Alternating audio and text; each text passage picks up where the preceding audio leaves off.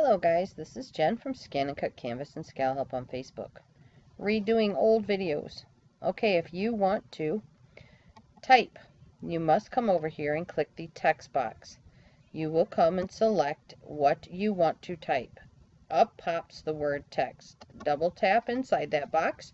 Your cursor will pop up. When you see that cursor, hit the backspace and start typing.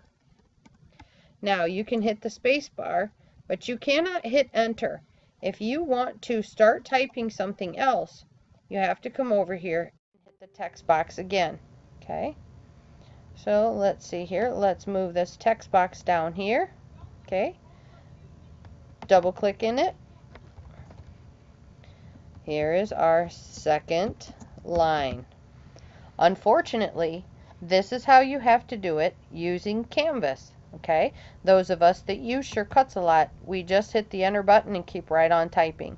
Okay, now if you want to center these, oops,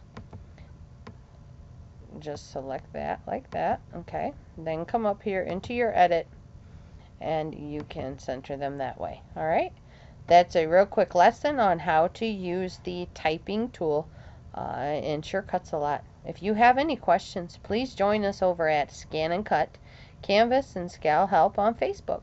Thanks guys, have a great day.